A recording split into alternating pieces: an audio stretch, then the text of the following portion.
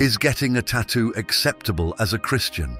This question is more common than you might think, and many of us have encountered it. The pressures of society, judgments from others, and uncertainty about what the Bible truly teaches can be overwhelming. But today, I'm here to help you navigate this issue and find clarity amidst the confusion. In this video, we'll delve into the biblical perspective on tattoos, examine the context of the scriptures, and reflect on what this means for your faith. By the end, I hope you'll feel more confident in your decision, no matter which path you choose. If you're ready to discover the truth and find peace with this question, don't forget to subscribe to the channel and hit the notification bell so you won't miss future videos. And if you're already subscribed, please leave a like and share your thoughts on tattoos in the comments.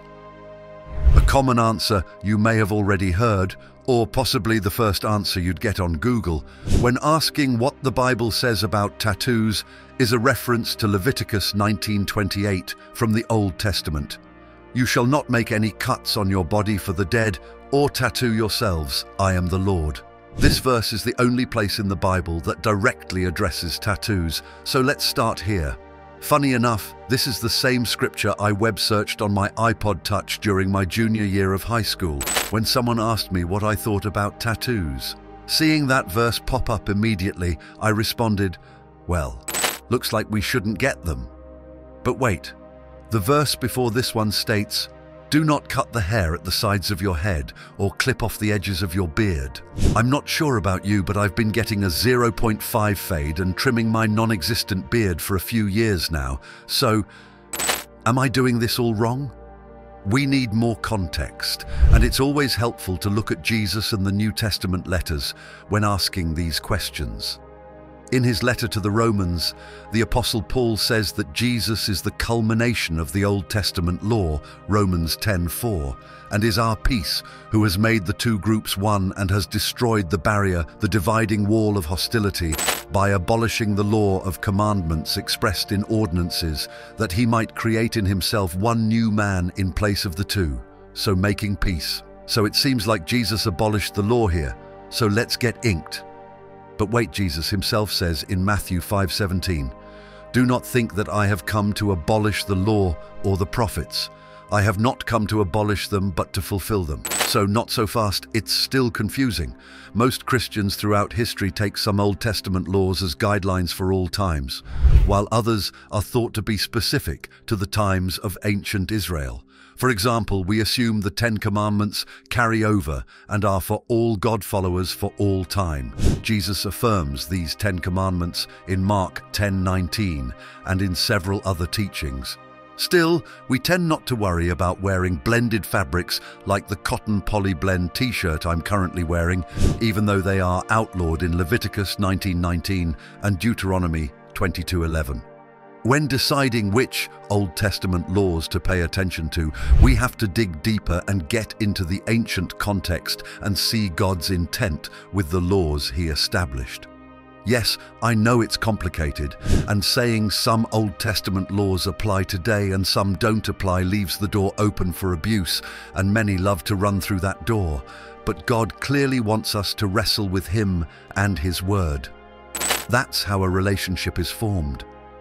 The word Israel, the name of God's people in the Old Testament, is literally translated as wrestles with God. So when interpreting the Old Testament, consistency and context matter. First, if the specifics or substance of a law is repeated consistently in every age, throughout the thousands of years that Scripture covers and/or is affirmed by Jesus himself, it's a good bet that it was meant to apply to all time. In the case of tattoos, that's not what we see.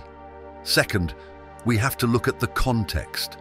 Some of the practices outlawed in the Old Testament law had a very specific reason for being outlawed, a reason that does not really exist today, so they don't necessarily apply in a literal sense to our modern context, even if the truth that they are based on is still truth and therefore supreme. But to know if that's the case, we must examine the history. The law of inking. We must put ourselves in that period to gain insight into those reasons, because while the reason behind the forbiddance of tattoos in this passage is not explicitly stated, I'm not sure it was because God hated seeing people get a tiny heart inked on their ankles or barbed wire around their biceps. Let's take a quick look at the state of the world at the time this law would have been commanded. Historically, tattoos were done for many reasons that weren't necessarily recreational.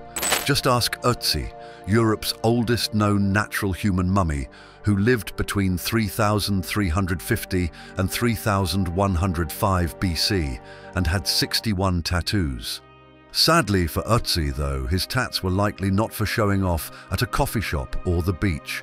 Marks for crimes, prostitution, or pain relief were the most common reasons until the after Jesus time.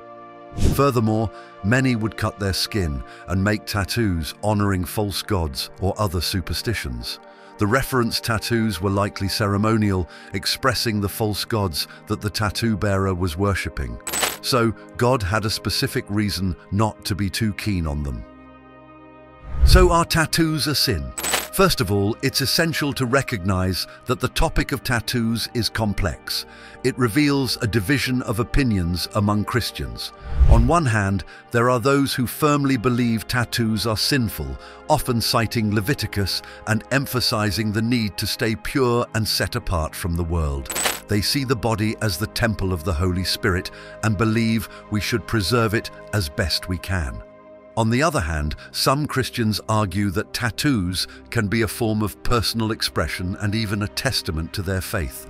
For them, a tattoo can tell a story of challenges overcome, faith deepened, or memories of loved ones. They see it not as an offense to God, but as a celebration of life and what He has done. Think about this. In our daily lives, we encounter people expressing their individuality in many ways.